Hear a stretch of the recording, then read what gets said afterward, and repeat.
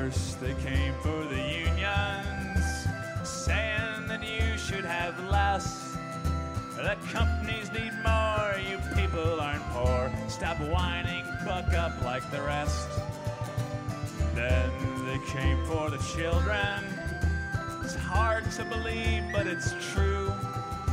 Schools and good health might take from their wealth. So tell me, what are you?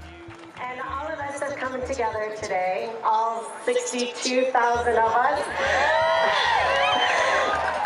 Not so much to mourn what happened right here a year ago, but to celebrate what happened next and to gather our strength for what's ahead. Change is in the air. I can feel it. Can you?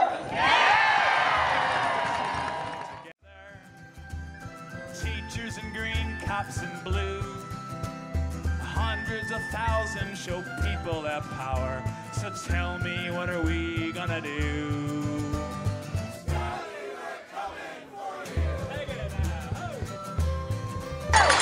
You know, I sense change in the air, and I'm not talking spring. Right here at the People's House, I think we're about to do some spring cleaning. What do you think? We've all been asking, how come people aren't more upset? They're selling our clout, they're tuning us out. They're not We are proud of the public service workers who threw their shoulders back and said, I'm proud of the work I do every day, and I'm going to link arms with private sector workers and demand our future in this state.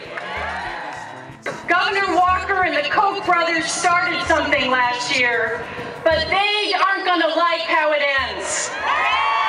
It's time for the Badgers to come out of their dens and reclaim their state for its citizens and its workers.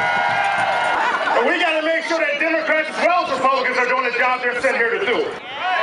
In this capital, we need new, fresh leaders. We need new, fresh leaders in this capital, in our house. We need some of those new ideas that are not out of touch from our reality. This is Scott Fitzgerald's pink slip. And this winter, we rose up in the cities and the small towns and the farms, and we worked patiently, persistently, peacefully, and through our hard work, we've made them answer for what they've done. Solidarity.